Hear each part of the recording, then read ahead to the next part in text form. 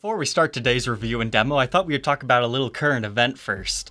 Gibson is offering a $59,000 bounty to anybody who can find the original shipping ledgers of the bursts. We're talking the 58, the 59, and the 60s. Because when they moved from Kalamazoo down to Nashville, that's the one shipping ledger that just happened to disappear. I'm curious what you guys think about that bounty price, because, you know, at first it's like, wow, $59,000, but if you think about it, he who owns the ledgers owns the counterfeit market of the bursts. So maybe they should up that with another one at the front, $159,000. Who knows if they even exist anymore? They probably got burnt up in a house fire or something, got lost and just got trampled on the road. If somebody non-nefarious owns it and they will find it because of this bounty hunt search, it's kind of cool that Gibson's putting up money to find the heritage of their most popular guitar. But hey, let's go ahead and learn about this. Welcome back, Troglodytes, to your daily dose of guitar information, the Trogly's Guitar Show. Today we're going to learn about the Gibson Custom Shop 60th Anniversary 1960 Les Paul Standard. Isn't that just a mouthful? Okay, so the Les Paul Burst, it's like the Les Paul that everybody wants, right? They made them from 1958 to 1960, and that's that first time that they used this whole sunburst finish type thing when they switched over from the gold tops. Now, originals, they'll run you anywhere between 100,000 to, 500,000 plus. It really depends on the top condition, if it's been refinished, if it's been broken, if it's been repaired. I mean, even re-necked examples will still bring 100,000 plus. So that just shows you just how valuable these guys are. So when you can buy one of these reissues at $6,500, it sounds like a great deal, right?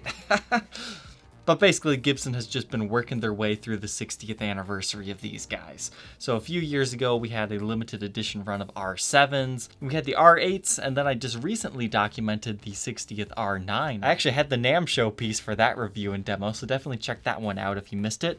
And this year, it's the ROs. And if you don't understand what I just said, the R stands for reissue, and then it shows you the year that you're reissuing. So R7, meaning 1957.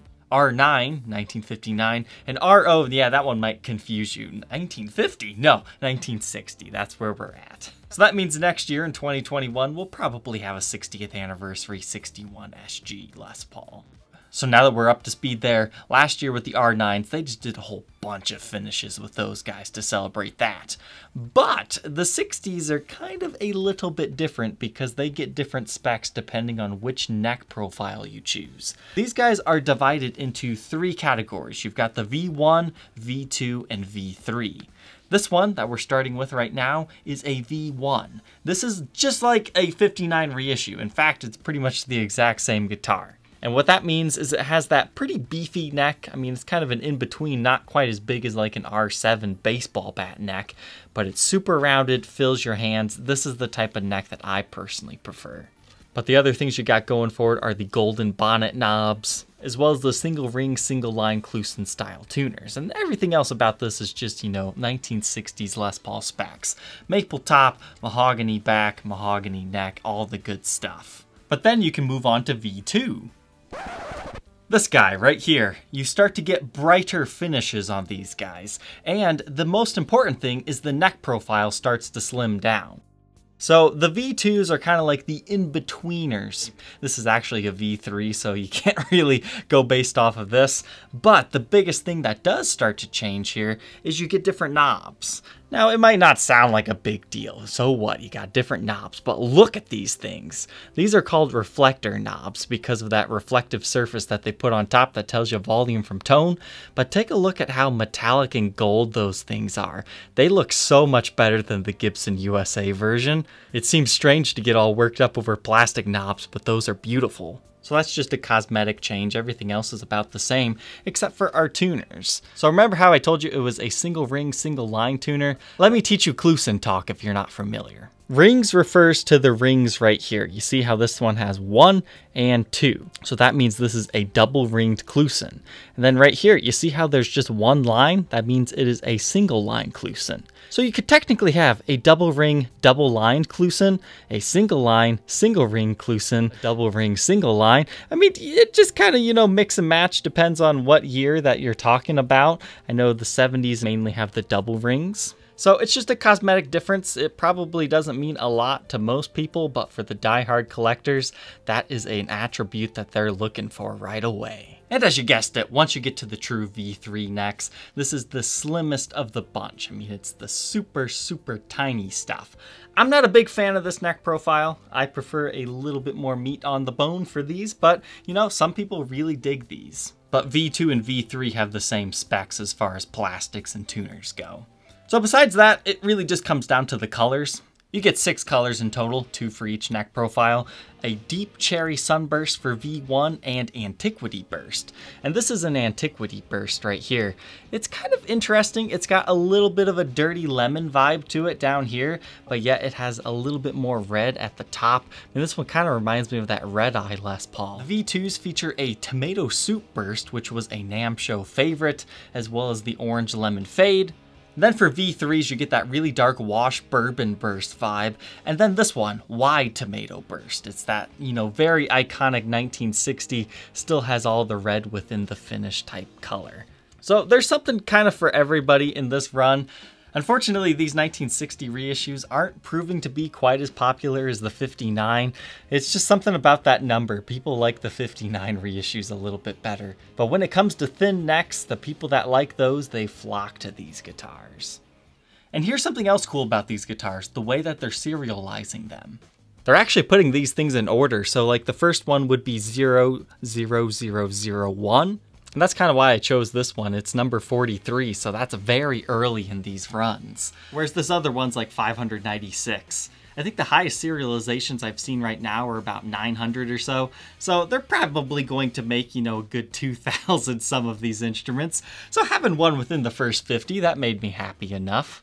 But I think you guys get the gist, so let's go ahead and go into my first impressions on these. You know, it's a high-end Les Paul. It's gonna feel great. It's gonna sound great if you're looking for that reissue thing. So I don't think I can really, you know, review and knock them based off of anything like that. But let's talk about these colors. Besides the whole low serialization on this one, what I really fell in love with was the top on this one. It wasn't necessarily like what I would consider a monster top on Sweetwater's photos. It actually looked a little bit plain, and it was that serial number that I was saying, get it, get it. But when I opened it, yes, I love tops like this. They're not too in your face, but yet they're very active in the light. And it's got that super kind of quilty kind of flame action going on here, and I love that. This guy kind of has a similar thing too. Certain angles it can look kind of dead, but then there's other angles where you're like, oh yes, I love that. This one doesn't do so good left or right. But when it's sitting in its case, there's certain angles where you just go, wow. And the backs of these guys, they're nothing like the Gibson USA versions. They use like this super grain pore filler that turns that like a dark red, and then you get this redness right here. It really gives it an evil vibe to it. But now something that kind of lets me down on these things is the VOS finish. I'm not a big fan of that. It stands for Vintage Original Spec. It's like a light aging compound is a way to briefly describe it. It just makes your hardware look a little bit dirty, and it makes the finish not be like 100% super glossy, so it kind of feels like a guitar that's been used just a little bit. But it always just looks like somebody's sneezed on your pickguard bracket right there.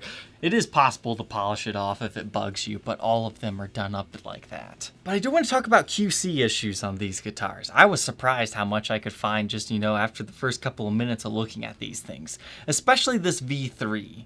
The truss rod cover on this one had some bleeding going on, or it wasn't scraped properly, so Gibson's gonna send me a replacement for this one because it just looks a little bit sloppy. Because you look at my other one and that's a nice crisp line. There's nothing that looks like a pen around it. Next up, the edges of this headstock. When they were buffing it out, they always have to be careful not to buff through the finish, and they got it on both corners of this one. Once you see it, you can't really unsee it. It's kind of unfortunate. And then we move to the sins of the V1. The only thing I really found on this guy is the pickup ring has been cracked. Though to be fair, that could have happened in shipping. But the other thing with this one is binding bleed. Binding bleed occurs because of the aniline dyes that they use to make these things. That's how they get this brilliant red cherry stain to it. And it gets the name binding bleed because it will bleed out onto the binding and kind of turn the edge of it red. This example right here is what I would consider about normal average binding bleed. You will have that. That's just part of having the historic Gibson finish on here.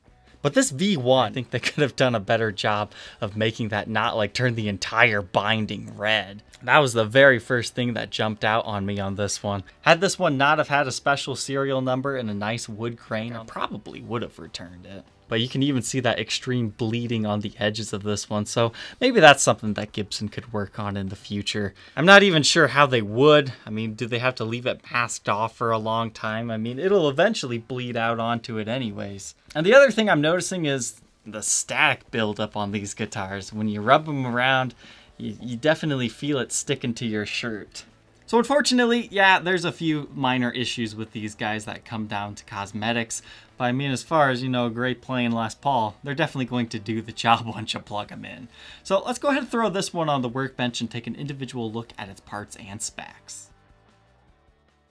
Inside our 60th anniversary RO, just beautiful top on this guy once again, but there are a lot of surprises. Like first off, underneath the pickguard you actually have that little red streak within it. Now what causes that is the old bursts. When the sunlight would fade the rest of the red out of the guitar, underneath there it doesn't get as much sunlight, so that was kind of cool to see under there. That's a really nice feature. But as far as our pickups here, we have the Custom Bucker 3s, and these are unpotted, so that means they can potentially squeal, but that gives them that vintage sound to them. But they just have the patent applied for water slide decal, just like the original PAFs did. But inside here, you can see the long neck tenon. That's kind of the reason why you go for these historic guitars, because people like those. You can see they must have had some sort of masking tape over top of that when they had sprayed it. And while the routs themselves are pretty clean, the top side of this had a little bit of wood spurs going on, so it's not the cleanest looking right there. But here you can see where the mahogany body joins to that maple top. So exactly what you would expect to see in a historic Les Paul. Oh man, that's really cool. Do you guys see that? That's a natural X formed in the wood grain. I think the nickname of this one has to be Treasure Burst. Oh man, I might have to keep this one now. I love stuff like that. So here we go, ABR1 bridge.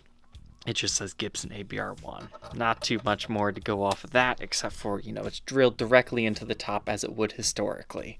Now the tailpiece is lightweight aluminum, so it weighs almost nothing. There's a whole tone debate on whether these things are the best or not. All I know is it's a historic spec.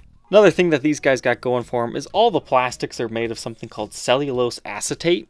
Then the inlays are actually made of the cellulose nitrate. So they basically just tried to make these plastics the exact same as the bursts would have. Now whether it's exactly the same, yeah, I don't know, but here we go anyways. So the knobs on this one, as we learned earlier, they're a little bit different than the rest of them. They're not quite as brilliant in my opinion. I mean, they're still kind of cool. It just depends what kind of vibe you're going for. But these historic reflector knobs are really cool in my opinion. It's all down to that gold flake sparkle within them.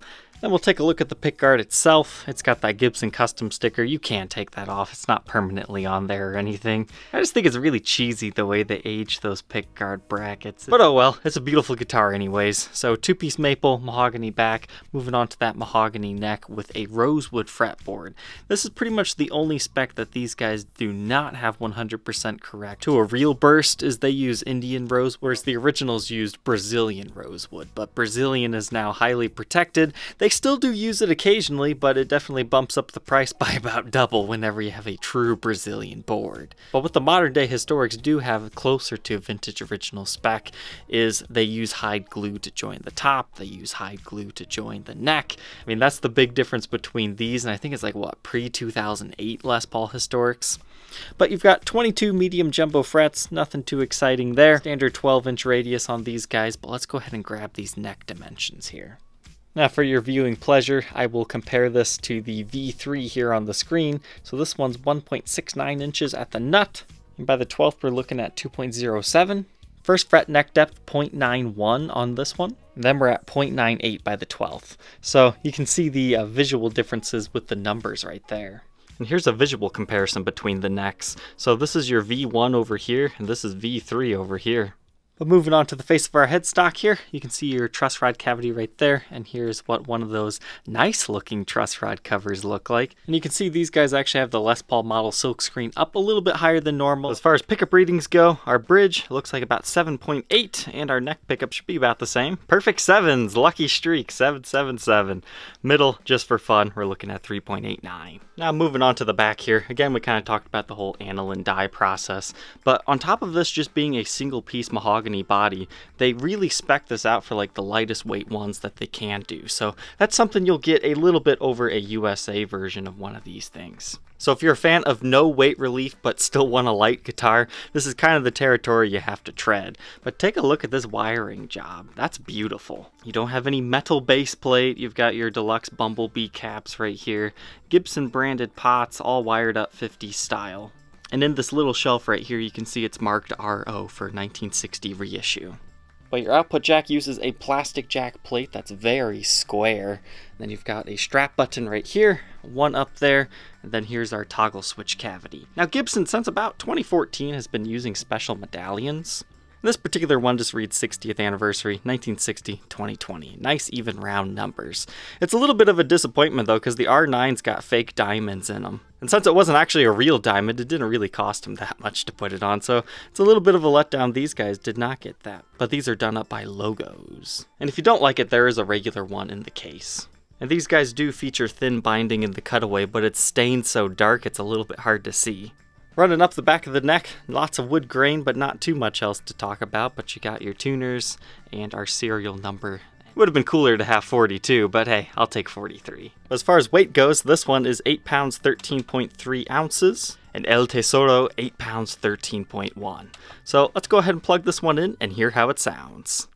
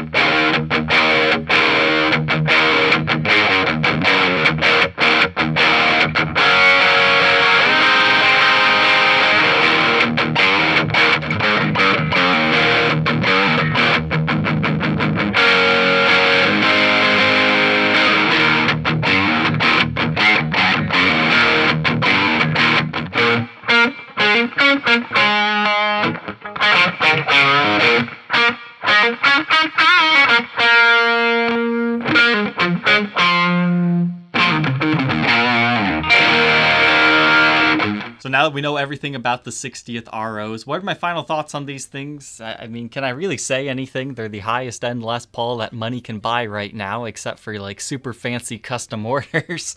So yeah, they're good guitars. We had a few minor cosmetic things, but honestly, if you're gonna get one of these things, you're getting it because they're fantastic playing guitars. Are they necessarily 3 times better than a Gibson USA Les Paul standard 50s or 60s? No, but if you're a snob and you like long neck tenons, vintage accurate finishes, all those little nitpicky details, they are a completely different beast, but they're both good. So just buy what you can afford because it's all in the hands anyways.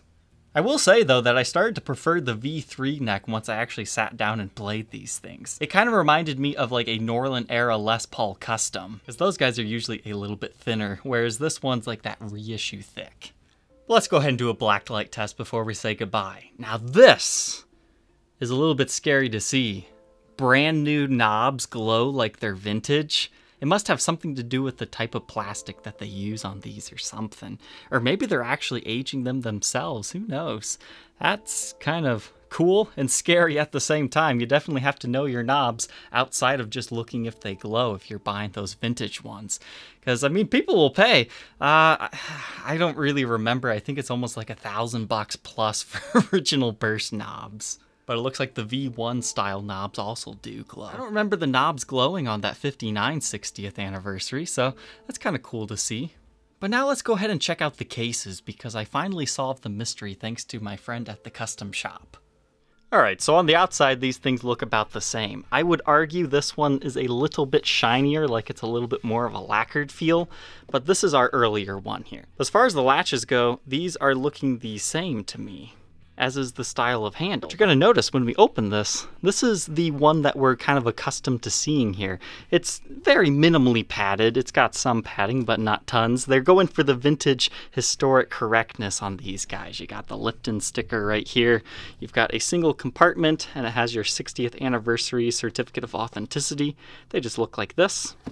But it is a single neck rest, so not the most protective case in the world, but again, going for that whole vintage Lifton case thing. But you switch over to this one, and during the unboxing, there was a second when I went, whoa, whoa, whoa, whoa, that is a different Lifton case. So I reached out to my buddy at the custom shop and was like, hey, can you explain this?